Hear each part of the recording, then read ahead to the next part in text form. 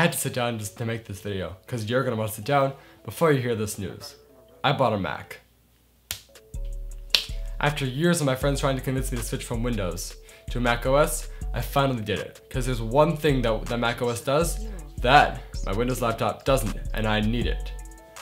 What's up guys, I'm Aaron the Tech Guy, and it's time to find out why I bought a Mac.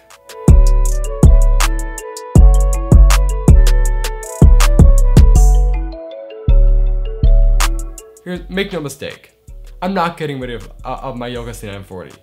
It's still, after 6 months-ish, it's still working great, and it does most of the things that I want it to do. Here's the thing. I have an iPhone. I also like to take pictures. And I have a DSLR that I use for most of my shooting.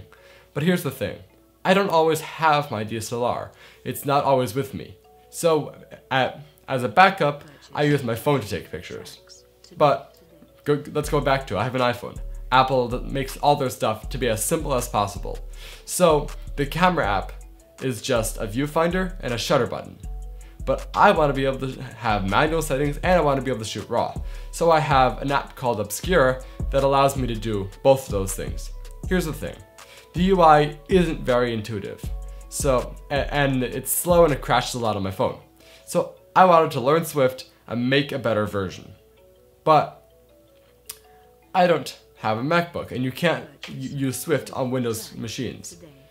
So I went on eBay and I picked up a MacBook Pro from 2015. So in this video, I'm gonna go over my first impressions when I get the laptop, and I'm gonna go over some tips on how to shop on eBay and not get scammed.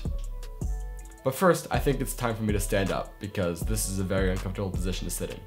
Okay, so now that I'm standing up again, let's discuss how I knew that I wasn't gonna get scammed on eBay.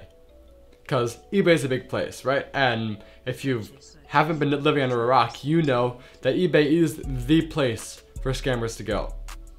Here's the thing. Stereotypes aren't always true. The first big thing I want to talk about is eBay's money back guarantee. A lot of sellers will say that they don't accept returns. Here's the thing. I found a blog post while I was researching that said the reason this is because the sellers don't want them back if a buyer is experiencing buyer's remorse.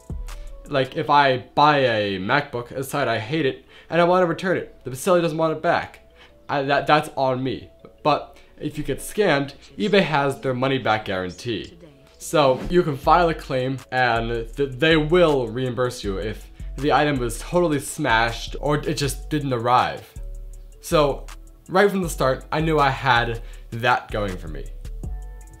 Second, I looked very carefully at the listings. A lot of listings just have either stock images or like one image, or it's too cheap to be true.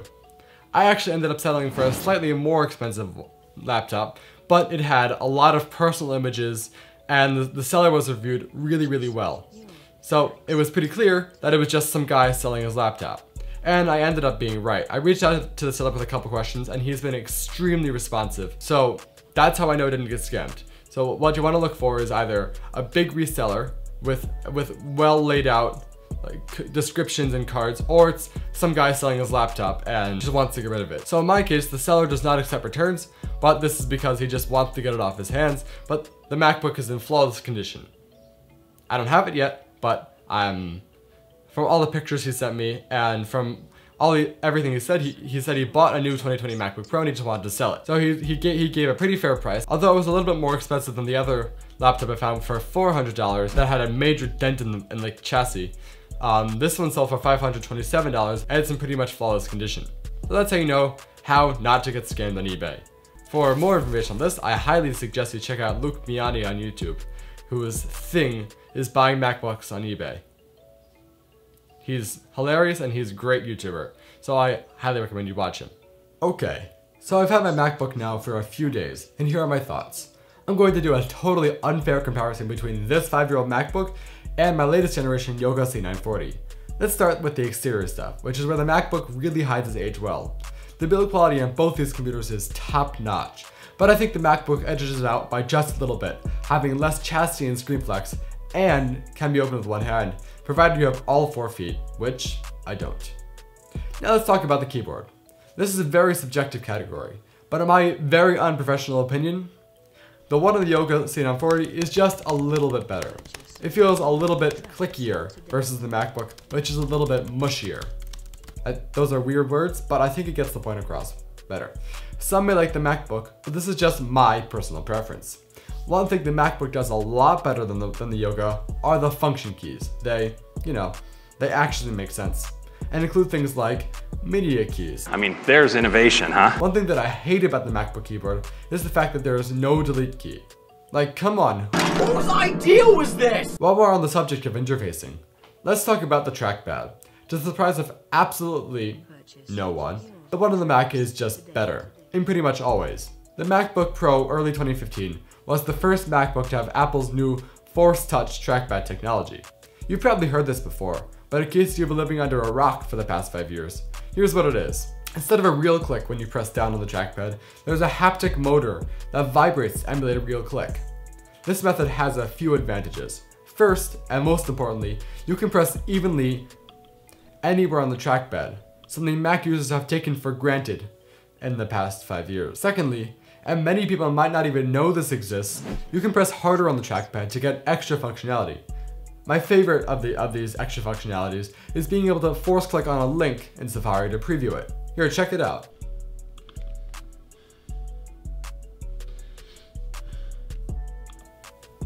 Now on to the display. Since a Mac it is a Mac, and that is that, hey, it rhymes, look at that. The MacBook does not have a touchscreen. Despite that, this display is still fantastic. It is Apple's Retina display, meaning that the pixels are indistinguishable to the naked eye. Although it does not get much brighter than the Yoga C940, the anti-reflective coating on the display is much better at reducing glare, allowing for much better visibility outside. Inside, however, the two displays are almost identical.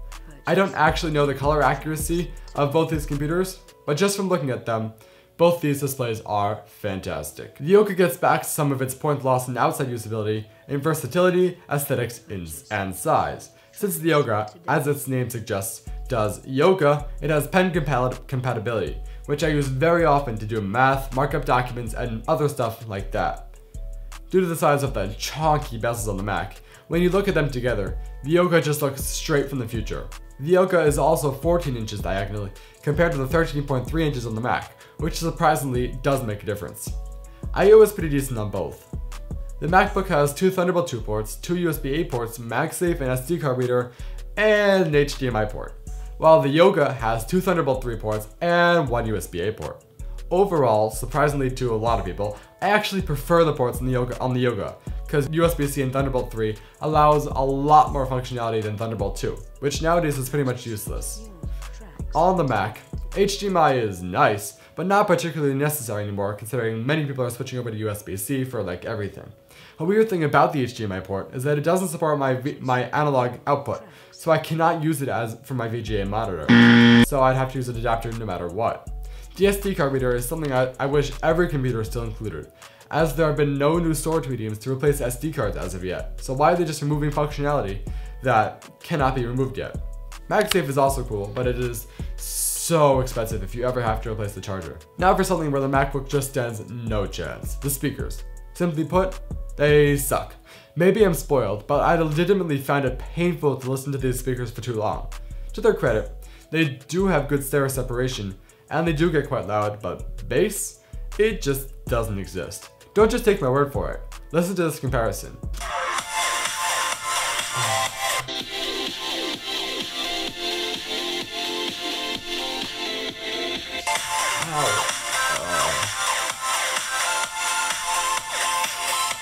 At least as a consolation prize, we get this.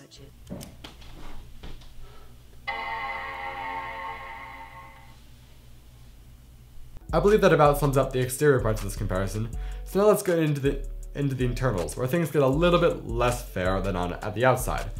As I mentioned earlier, I have the base model with the 5th generation Core i5, 8GB of RAM, and 128GB of storage. For basic web browsing and stuff like that, this does just fine, and you won't notice much of a difference between this and something newer. But once you get into things that are more intense, performance is, how do I put it? Bad. Since I'm a video editor, my intense task of choice is Adobe Premiere. While I was scrubbing through and editing, the MacBook played back very smoothly. Oh wait, that's at 1/4 resolution of 1080p. At full resolution, the Yoga still played back smoothly, and the MacBook, well, it didn't. Let's keep it at that. Let's see if export times help out the Mac at all.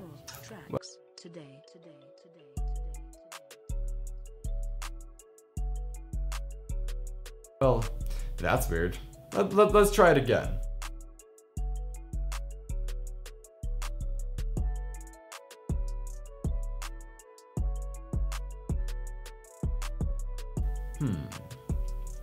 Okay, the Windows laptop exported it in 11 minutes both times, and the Mac gets DNF. I spent a ton of time troubleshooting and realized that if I export in H.265 instead of H.264, it exports the video in about 30 minutes, much slower than Yoga. I think it's sufficient to say, don't buy this strictly for video editing. It's doable, but not ideal at all. Battery life isn't really a fair comparison, because this Mac has over 700 cycles, so I'll just mention that it's nothing bad, getting me about 5 hours or so, but nothing fantastic either. I'll only mention my macOS experience shortly because the script is already getting too long, and I'm going to make another video on it, because there's a lot to talk about here. In short, macOS does Mac things.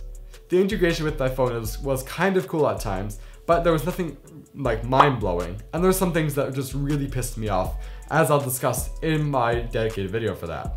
So all in all, should you buy a MacBook Pro 2015? Maybe. Here's the thing. If you have seen any video about budget phones from someone like MKBHD, you'll know that he talks about trade-offs that you get at a lower price point. I'm going to apply that same concept here. Instead of evaluating this as a $1,300 laptop, which is how much this cost in 2015, I'm going to evaluate it as a $500 to $700 laptop, which is about how much it costs nowadays. So let's look at some of those laptops.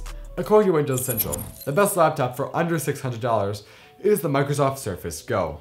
Presumably the Surface Go 2 as well, but this article was released before the Surface Go 2, so it didn't really exist yet. Now the Surface Go 2 is a 2-in-1, so if you need to ink, it wins, but it's smaller and less powerful than the MacBook. Another laptop from this list was the Lenovo, I can't pronounce Lenovo.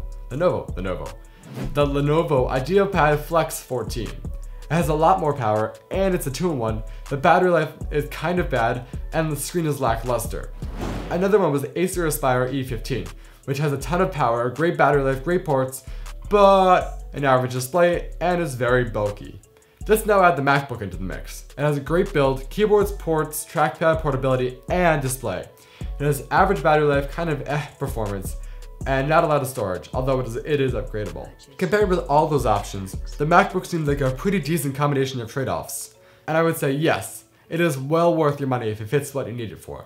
Productivity, and maybe coding, you know.